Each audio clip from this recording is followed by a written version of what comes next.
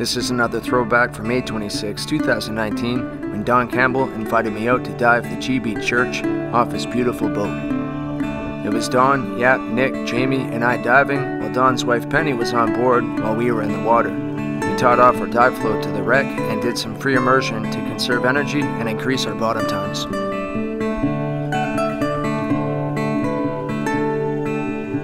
We lucked out that day and had some beautiful weather, minimal current, and some decent visibility. The GB Church, originally named Syrium, is a 175-foot steel vessel that was designed as a munitions carrier and participated in the Second World War. It's located beside Moresby Passage in the Gulf Islands, very close to the Swartz Bay ferry terminal. It sits upright in roughly 85 feet of water, depending on the tide. The top of the mast can be as shallow as 13 feet and the bow as shallow as 50, so this wreck is relatively accessible to recreationally freedive.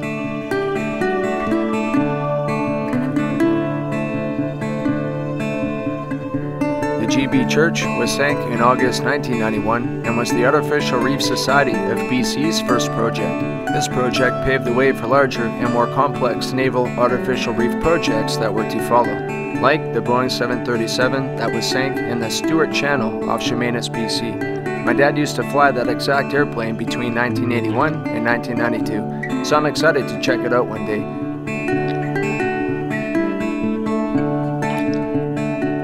The GB Church is located within a rockfish conservation area, so it's full of life. Plumas and anemones cover the entire ship, and rockfish can be seen all over the place. I did not encounter any during this dive, but I hear it's not uncommon to find wolfeel, octopus, and small sharks.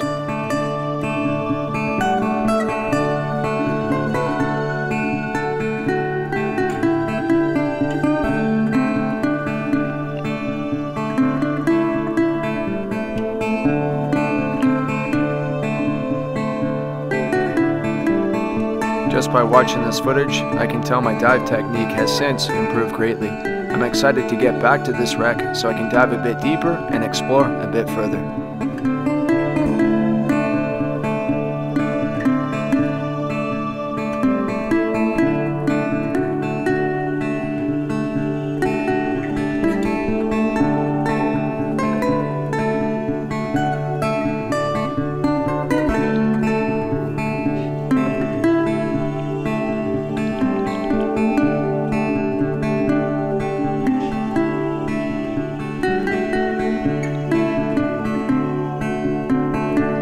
As we were diving, the current slowly started to pick up and the visibility started to deteriorate.